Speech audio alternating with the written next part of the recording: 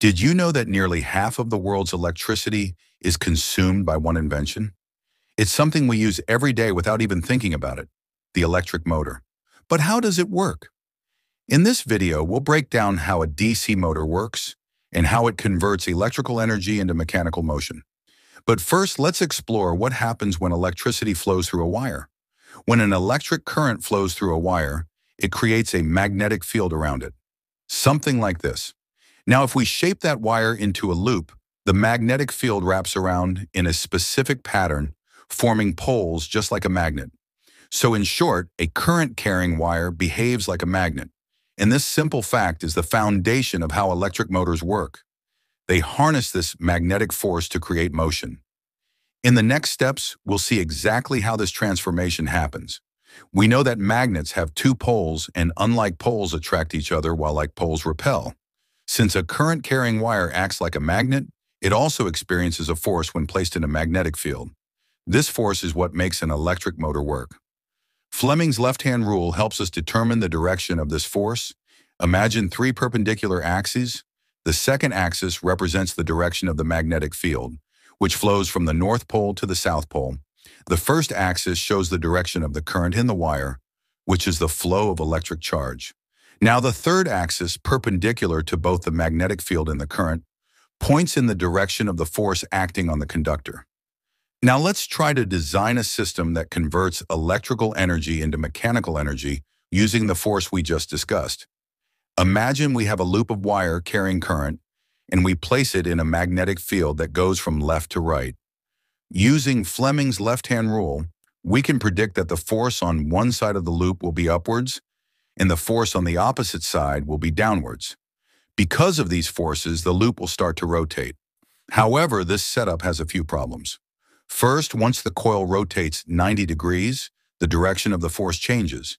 Instead of continuing the rotation, the forces will try to push the coil back in the opposite direction.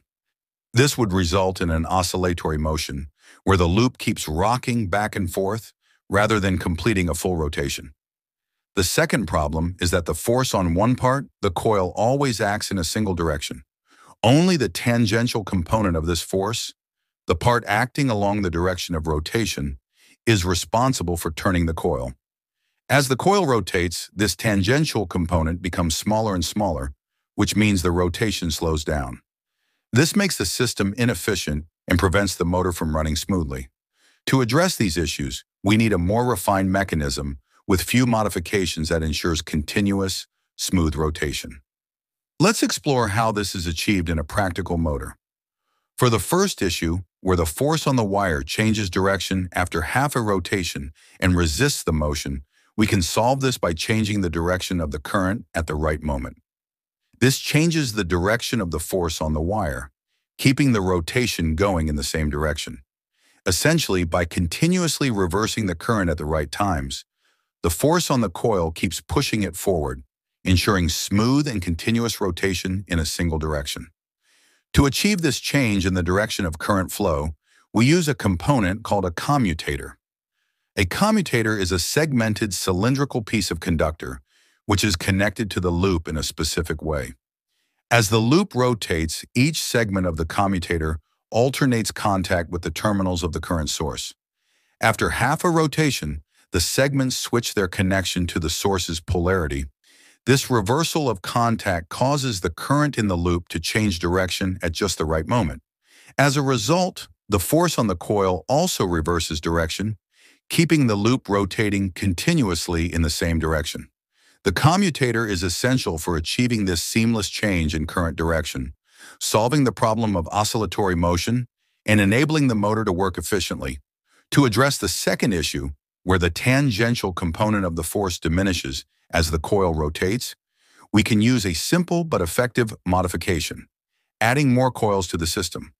For instance, if we add another coil to the setup and design it so that the current starts flowing through the second coil when the first one rotates by 45 degrees, the motor's performance improves significantly. With this arrangement, as one coil reaches the point where its tangential force becomes weaker, the second coil takes over, ensuring that there is always a strong force available to drive the rotation. This reduces fluctuations in the force acting on the coil system, resulting in smoother and more consistent motion. By adding even more coils, the performance continues to improve. The rotation becomes more uniform, and the motor operates more efficiently with less variation in torque. This is how modern motors are designed to achieve smooth operation. An industrial DC motor is designed to operate using direct current DC electricity and is constructed with several key components. The motor has strong, curved magnets that create a stable magnetic field, within which lies the rotor, the part that rotates. The rotor is built around a core made of laminated iron or steel. This core enhances the rotor's magnetic properties and provides a structure for the windings, which are copper wires wound tightly around the core. These windings carry the current that interacts with the magnetic field to generate motion. The rotor also has a shaft, which connects it to the load or external mechanism that the motor is intended to drive. Around the shaft is the commutator, a critical component that ensures the motor's smooth operation. The commutator's primary job is to reverse the direction of the current in the windings at the right moment to maintain continuous rotation. In motors with multiple coils, it also switches the current between coils to keep the torque consistent. The commutator connects to the DC power source through stationary brushes made of conductive material that remain in contact with the rotating commutator. This setup allows electricity to flow into the rotating rotor without the brushes themselves moving. When the motor is powered, the magnetic field interacts with the current in the windings, producing a force. The commutator ensures that this force creates a unidirectional torque, enabling the rotor to spin continuously. That's how a DC motor works. If you enjoyed this explanation and want to see more engineering topics simplified, make sure to subscribe to the channel. Thanks for watching, and see you in the next video.